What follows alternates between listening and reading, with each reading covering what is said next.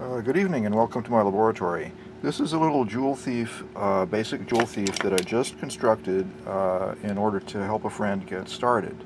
The coil is a toroid that I had in my junk box. This is actually a configuration that I used to test some other oscillator arrangements, but it works pretty well for this purpose. There's 10 turns here.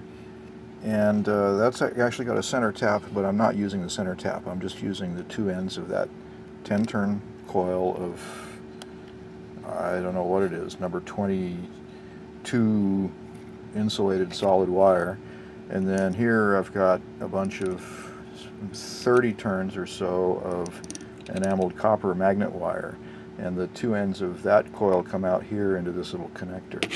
Okay, so that's the transformer part, and I've followed the exact verbal directions that I gave in the forum post here.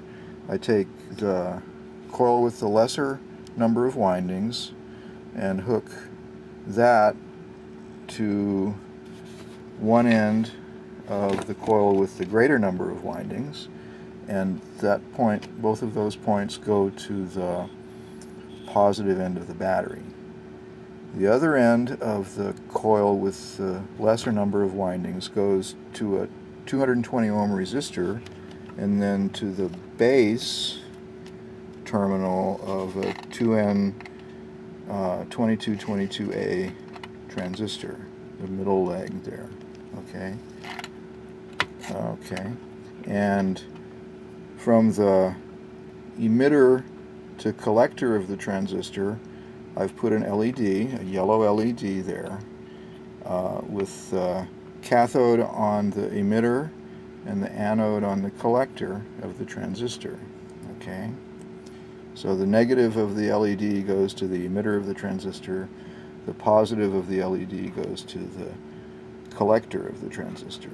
And then also a wire from that junction, collector anode, goes over to the other end of the smaller of the coil with the greater number of windings.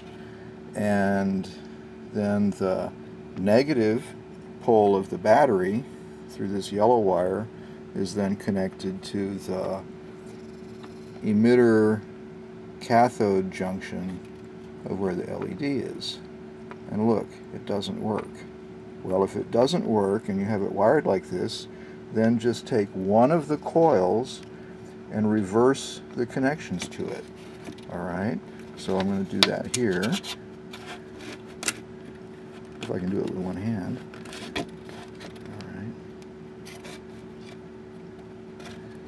Alright. Okay, so now I've just reversed the connections to one of the coils, and there you go. A nice, brilliant Joule thief. I guess you can hear it. I can hear it. And that battery has 1.1 volts in it. It's a mostly dead AA battery. So there's no way that battery could light this Joule thief on its own. Light this LED, I mean, on its own. Okay? So that's really all there is to it. That's a Joule thief, 2222A transistor. I tried actually putting two batteries in series in here, and it was too much. The thing wouldn't work. Probably need to put a greater base resistor in there if you use more voltage here. Okay, but the whole point of a Joule thief is to get some light out with small voltage. So the 200 ohm or 220 ohm resistor there. Where is it? There it is. That's perfect for the depleted battery to light this Joule thief.